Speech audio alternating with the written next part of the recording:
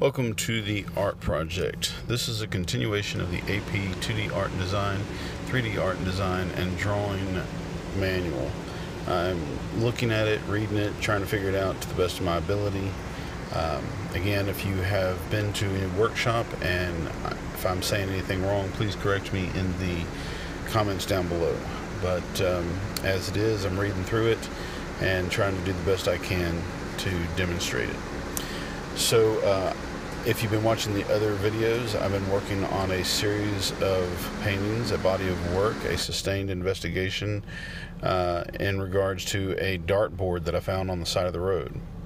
And so I came up with some other ideas along with the help of my wife, and I did not actually have my sketchbook nearby. I was at home, my sketchbook was in the studio. I didn't want to walk all the way out and get it, so I wrote some notes down on a piece of yellow paper that my wife gave me, or whatever color this paper is.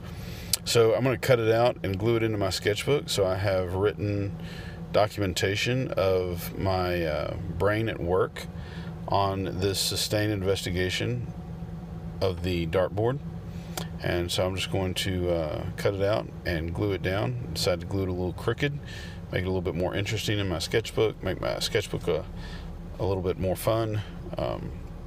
And then I took some pictures of some of my ideas. After that, I printed the pictures out.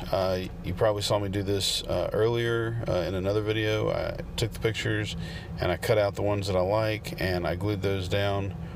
And then because I had pictures of it, I didn't really duplicate or draw any of those pictures. I've got now a reference photo that I can use, and I did take some notes and write some stuff about the different formats, the different compositions that I had chosen, including putting Barbie on the dartboard. So, you know, sometimes just adding things to it, like adding Barbie to the dartboard, kind of makes a story, kind of a little mystery maybe. There's some meaning there of some kind. What am I trying to do to Barbie? Why is it Barbie and not Ken? You know, stuff like that. These are things that the viewer will have to kind of work out and figure out. I had some other ideas, like abstracting the dartboard, and those I could not take pictures of. Obviously, I had to draw those out. So on the next page, I started drawing. But before I got to that, I had a page where the marker had bled through my sketchbook page, so I glued the rest of my pictures on top of it. I just glued one half of this one down so you could kind of flip it up and look at the images underneath. I traced a card so that I have two rectangles that were kind of proportionate to a canvas or a piece of drawing paper, and then I began to abstract the dartboard, drawing out the segments. For what I'm doing, I just felt like the most important thing was that there be 20 segments. You know, like there's 20 or actually 20 sets of segments. There's 20 points around the board, and or 20 numbers around the dartboard. So that was kind of the main thing that I wanted to do here. After I drew several of them out, then I started overlapping, or actually underlapping.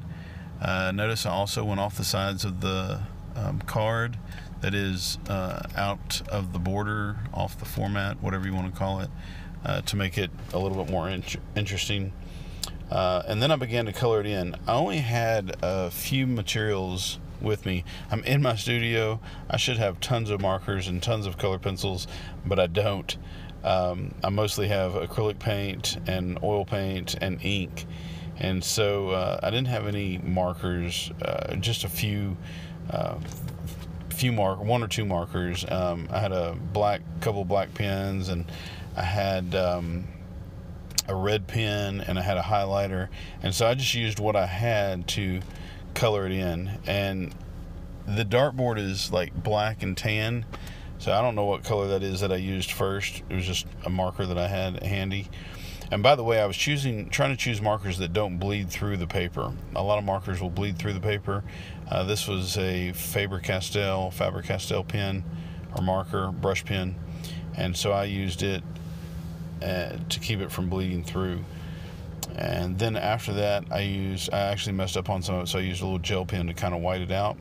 I used a green highlighter for the green segments, and I used a red pen for the red segments.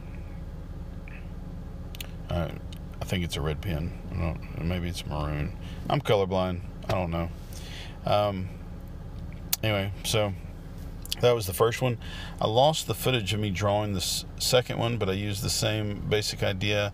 I threw the segments all over the page, kind of scattered them around, and then started coloring it in with the black pen and the green or yellow, whatever color it is, just using what I had available, you know. So as it is, I'm not even going to show you the final painting in this picture. I haven't done that yet, but I just wanted you to see in my sketchbook me working out some different ideas. Some of the ideas I worked out in a photograph, some of the ideas I'm having to do by hand, but that's what a sketchbook's for. And by the way, and this is extremely important, I think, the sketchbook saves me money and time. While it may take me 5 or 10 minutes to do one of these sketches, that's 5 or 10 minutes to find what I like or what I don't like. If I don't like the way this is arranged, I can change it up. But if I tried to do this on a larger canvas, if I tried to do this on a 9 by 10 or a 18 by 24 or something like that, it would just take me a lot longer. And that time would be sort of wasted if I didn't like it. You know, if I didn't like the way it turned out, then I would have spent all that money on canvas, all that money on paper, and all of that time. So anyway, save yourself some time, save yourself some money, and just work in your sketchbook for as long as you can and work out several ideas until you come out with the one that you like.